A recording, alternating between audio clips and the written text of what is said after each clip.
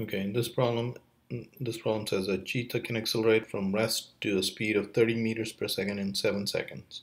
What is its acceleration?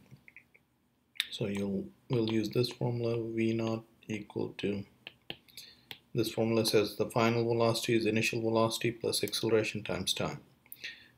In this problem we know that the final velocity is 30 meters per second, the initial velocity is 0, plus a times 7 seconds. So acceleration is 30 meters per second divided by 7 seconds, and which is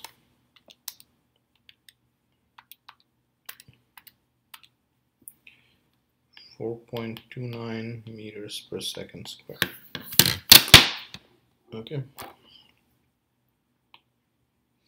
And here's a useful way to look at it. This is 4.29 meters per second square, and what we'll do is we'll multiply it by g and divide by 9.8 meters per second square.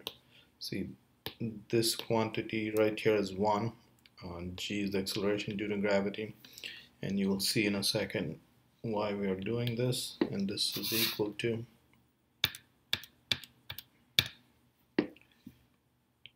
0.44 g. So the cheetah can accelerate at 0.44 g. What this means is the cheetah, 1g, mg is the weight of the cheetah.